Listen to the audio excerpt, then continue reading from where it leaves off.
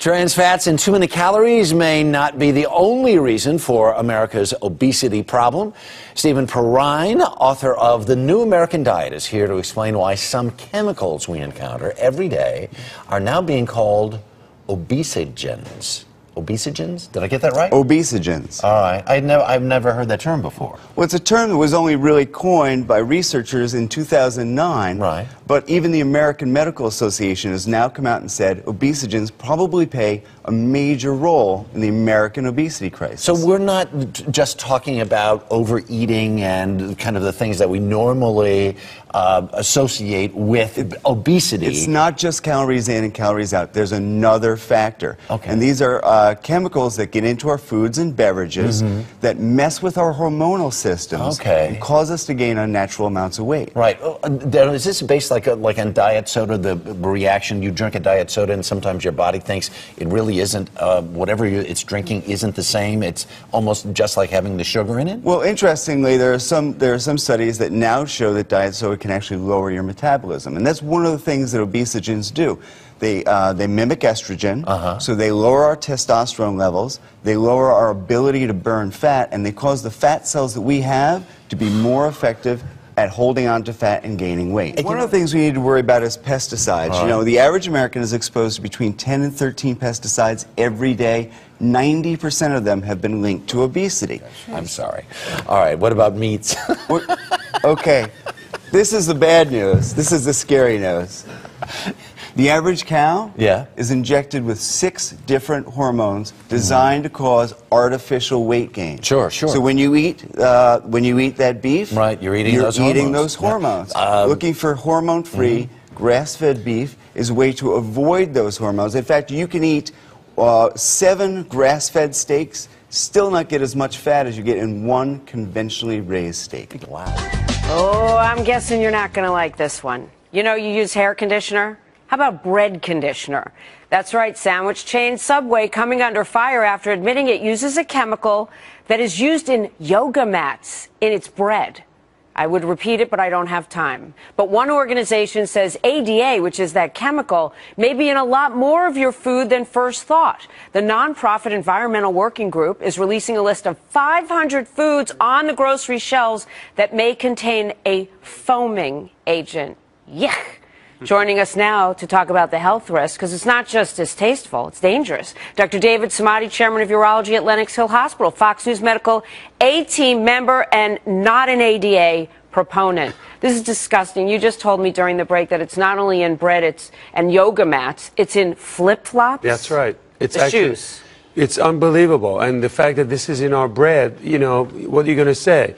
So it actually entered our food system in 1962. FDA approved this, was supposed to be 45 parts per million. And over the years, people kind of forgot about this. And now it's everywhere. Burger King, Dunkin' Donuts, McDonald's, Starbucks, you name it. It's out there, and people are really concerned about this now. What does it do for bread? Why do they need to put it in? What it does, it actually gives the foam, it gives the rubbery, it makes it stronger, it's easier to preserve it, and it can last longer. Okay. So I think a lot of these companies, unfortunately, are being selfish, as you mentioned it. They're doing this for their own purpose, for the business aspect, but these chemicals are getting in our body, and I don't know how this is going to go, but 2 weeks ago I said our food chain system, unfortunately, is contaminated. So listen, let's talk about this chemical. What exactly is it, and how does it affect our bodies? Well, this chemical is called azodicarbonamide, and you'll find it in a lot of breads in the U.S. And Canada, but not the rest of the world. Actually, the rest of the world either bans it or will put you in prison or fine you $500,000 for using it. That's because there's the chemical, when heated, it actually degrades down into a compound that is carcinogenic, and the World Health Organization has deemed it an asthmatic trigger. It causes lung issues in workers who handle it, skin irritation, eye irritation. So this is a very dangerous chemical. While the Food and Drug Administration has approved of ADA's use, the World Health Organization has criticized the chemical for causing asthma, respiratory, and skin conditions. It's interesting, you and I were talking about the FDA says it's okay to use it in food in this country, but other countries have a different view. It can't be used in Australia or the European Union. Same goes for a lot of other chemicals. Because lab mice who got ADA got cancer. And that's a big deal, and that's part of the reason why World Health Organization is being careful. They don't commit, but they say they're raising the awareness, and they're very concerned about this. I would say all of this stuff has to be out of our food. It's not allowed in the European Union. It's not allowed in Australia, but we see them in this country about this. And God knows what other chemicals besides this ADA we're going to have in our food.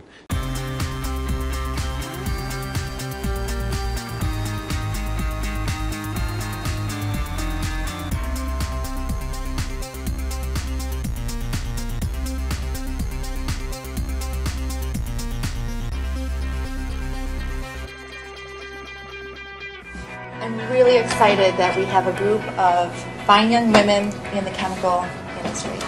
I was a pioneer in the chemical industry, starting out as a specialty chemical distributor, and we're going to talk a little bit about that. We're going to talk to you today about different career choices in the chemical field.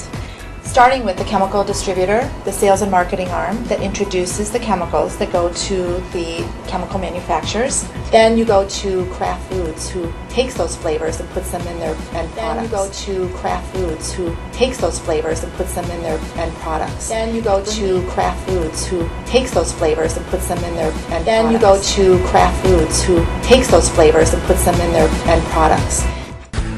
Oh yeah, a lot of things to pick out there at the grocery store. Well, listen to this. Some ingredients in foods we love are banned in other countries because they are dangerous. So what do we need to look out for? Let's ask the authors of Rich Food, Poor Food, Dr. Jason Carlton, and certified nutritionist, and his wife, Mira Carlton. Good morning to both of you. Good morning. This is quite an eye-opener. Let's start with counterfeit colors. Okay, well, you can tell counterfeit colors right away because they're usually bright like that. There's 5 different ones that are illegal in other countries. Okay. They're red 40, blue 1, blue 2, yellow 5, and yellow 6. And they're known to be carcinogenic and also to make human gene DNA mutate. With artificial food dye, which is in practically everything we eat, from soft drinks to mac and cheese. But artificial dyes are derived from chemicals, and these chemicals are derived from petroleum. You know, that highly toxic black sludge that makes the world go round. Taking that into consideration, it should come as no surprise that artificial food dyes have been linked to nerve cell damage and brain cancer, which is why you won't find them at grocery stores in Norway, Finland, France, or the UK. Unlike the US, those countries are willing to trade in that delicious yellow dye number 5 for the overall well-being of their people. I told you that most food colors, most food dyes, they're made out of petroleum. Petrochemicals, coal tar, these things are not good for us. And I'm actually just going to throw it out there right now. How the FDA allows these in so many of our foods, I have no drives me idea crazy. why. Yeah. Do you think this is really red? No. But Travis, it's just food dye. It's just food coloring. It's just ADHD. Exactly. It's just cancer. Exactly. Artificial food dye, which we consume in cereals, sports drinks, and your kids' favorite mac and cheese. It's banned in the UK and other countries. For example, yellow number 5 or red dye number 40, there are more concerns with, especially linked to either behavior problems in children or the possibility of increasing the risk of being a carcinogen. So that's why we don't want them, and especially they're all over in kids' products and anything that's How can really you tell? bright.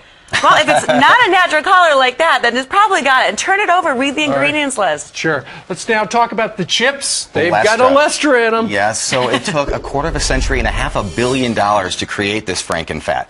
But it didn't take very long for Canada and the UK to ban it completely. What it does, it Why? drastically depletes the body's ability to absorb fat-soluble vitamins, which we need for good health. So, and it also causes stomach upset. So even though this is a fake fat, if you eat too many of them, you're going to get some embarrassing bathroom fright because that fat goes right through you. No, I've noticed that. Stories I've read. There's Olestra, which is commonly found in fat-free potato chips and French fries. Although it's designed to lower calorie counts, it's also been linked to anal leakage and vitamin depletion. Olestra is currently banned in the UK and Canada. Next up, brominated vegetable oil. It's found in sports drinks and lemon lime sodas because it makes food dye stick to liquid. Unfortunately, it's also used as a fire retardant. Not really something you want to be consuming. And with something so toxic, it's unsurprisingly been linked to organ failure, birth defects, and schizophrenia. This chemical retardant is now banned in over 100 countries, but not here in the US of A. Now, this right here, when I see this, I naturally think of brominated vegetable oil. Yeah. There you go. Of course, it's apparent, isn't it? Yes, it's BVO, or brominated vegetable oil. And it causes a brominated thyroid, which does horrible things anywhere from... What does brominated mean? Brominated, it's actually what it's made out of, Okay. bromine. Okay. And it causes the thyroid to not be able to absorb iodine, and when that happens, it leads all the way to things like thyroid cancer. Oh. So we don't want to have any of that.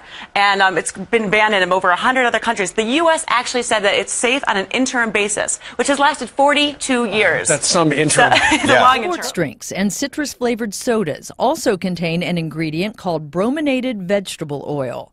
BVO was patented as a flame retardant. Long interim. Let's continue with the bromate. This is potassium bromate. Potassium bromate, exactly what your grandmother would have used to cook bread, right? No. Manufacturers put it in to strengthen the dough, and which drives costs down. But the problem is that it causes kidney and nervous system disorders, stomach problems, and is considered to be a carcinogen. Now, the FDA urges manufacturers to leave it out, but a lot of them aren't doing it, so check the labels. Finally, let's talk about this bread, and this has something that you've got to pronounce. Okay. Azodicarbonamide. Rolls out the tongue beautifully. This is actually the same ingredient that you're going to find in your sneaker soles. And it's in bread? Exactly. See, it's nice and squishy. And the whole thing is, if you wouldn't eat your sneaker sole, I would highly recommend checking the label to make sure you don't have azodicarbonamide in it. If these things are banned in other countries, why aren't they banned here? Well, our food manufacturers just aren't pressured to take them out. But consumers can leave these foods on the shelf, and it will send a clear message to the store and the manufacturers of what they really want to buy. Then comes azodicarbonamide. It's a common ingredient in breads, frozen dinners, and boxed pasta. Basically, it's bleach used to turn baked goods white. However, it's also used to bleach things like yoga mats. Look, if you can hardly pronounce the name of something, it's probably not something you want to be eating. So maybe we should take a cue from Australia, the UK, and most of Europe and ban it too. This stuff called azocarbon, it's this stuff here, the name's on the screen, is banned across the globe. If you get caught using it in Singapore, you get fined and put in jail. Yes, this is a very hazardous substance that is linked to lung issues in workers who are exposed to it. If it isn't even safe to be around and breathe in, how could it be deemed safe to eat? Well, the U.S. is one of the only countries in the world that still allows this ingredient to be used here in the United States. In the U.S., big food companies use this as a flour bleaching agent. In other countries, they wait a week to turn their flour white. Not only is it's on the screen, and Subway's 9-grain bread, but you'll find it in the food at McDonald's, Wendy's, and even Starbucks croissants. And finally, there's just straight up arsenic. Yes, poison. And unfortunately, it's included in chicken feed, which ends up in your chicken dinner. And I'm not quite sure why it's being used, because we all know that arsenic is toxic and deadly if you ingest enough of it. That's why the EU has banned the use of it in poultry altogether. Thoroughly disgusted yet? I know I am. The latest figures have our world population at 7 billion. We are feeding more people than ever before. Have you ever thought about the impact of meeting that demand? The modern industrialization of food production has introduced toxins like pesticides and herbicides into our air, water, and food supply. And overfarming has depleted our soil of vital nutrients.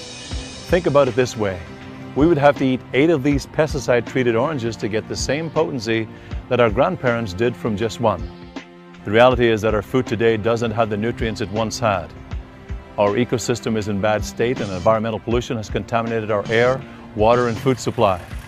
And overfarming has robbed the topsoil of life-giving microorganisms and bacteria that convert an inorganic rock mineral into an organic form for it to be absorbed and uptaken by the plant. Essentially, our food is nutritionally bankrupt. On top of decreased nutrition, research from California shows that from 1941 to 1995, pesticide use in farming increased by 51 million pounds. That is millions of pounds of toxins that we're introducing into our bodies simply through the food we eat.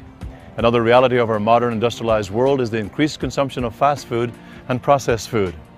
It's just too easy with our busy lifestyles to reach for empty nutrition, and research backs it up. We are consuming up to 600 more calories a day than we were 25 years ago, but they're not the good calories. Our bodies are taking in excessive amounts of sugar, sodium, saturated and trans fats, and less good nutrition from fruits and vegetables.